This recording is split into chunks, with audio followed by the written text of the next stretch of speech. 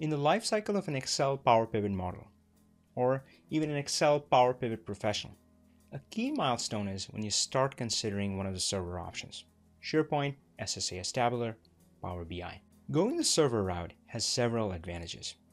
One of the key ones is the ability to separate the model from the reports.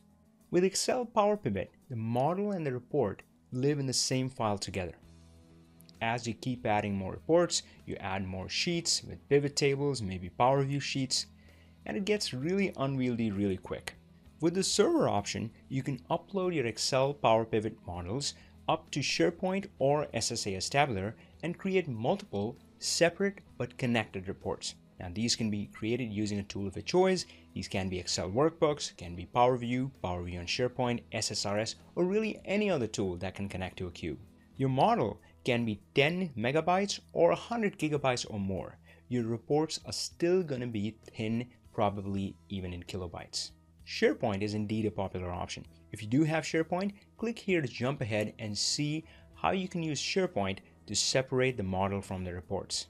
However, if your server options are still open, take a close look at SSAS Tabular. I tend to favor it because it is within the reach of an Excel user of a business group. They can very likely set up an SSAS Tabular server with little or no help from IT.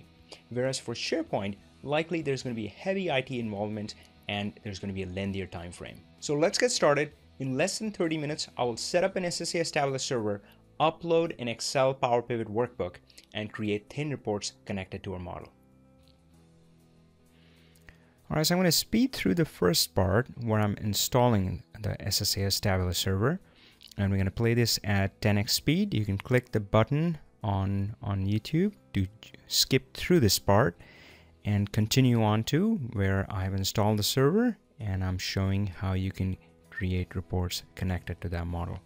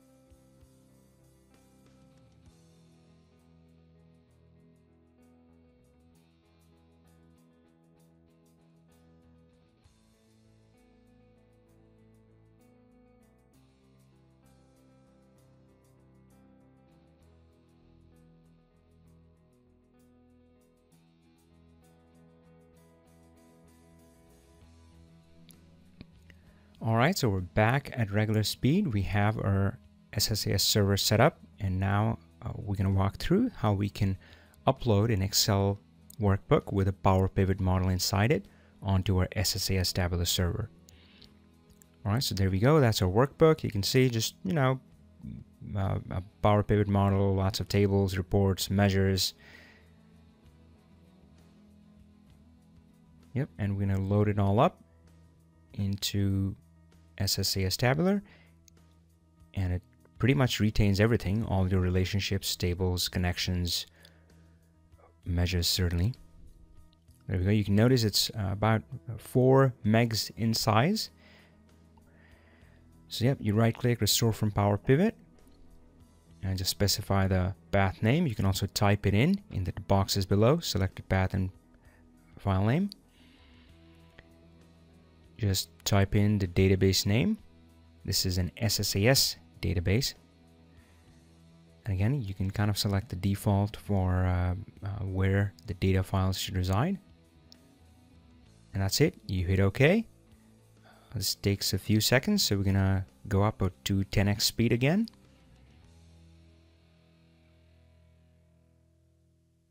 All right, it's done. So we're back at regular speed. And if I refresh here, I can see that my database, SSAS database, has been created.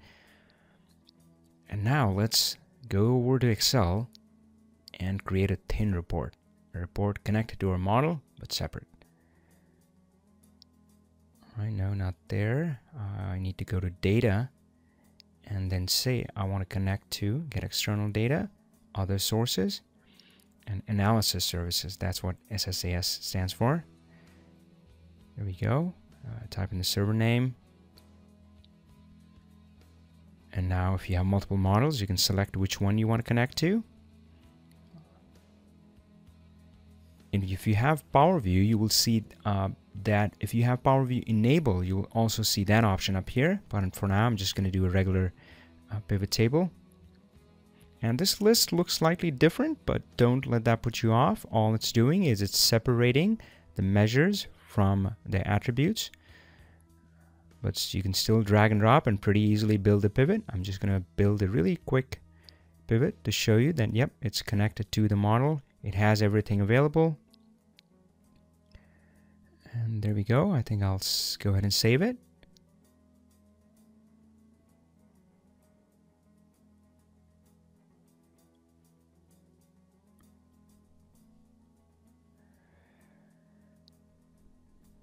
All right, give it a new name. And really, you don't need that Excel file anymore. That, you know, you see it here on the screen, but this one is connecting to SSAS Tabular.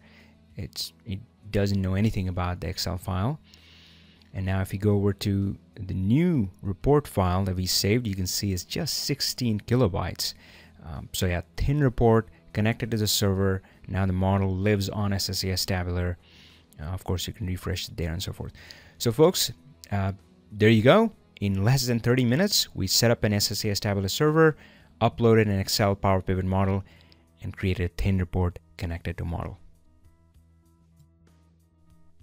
So folks, click here to watch our other videos on SSAS Tabular and click on this link to subscribe to our channel.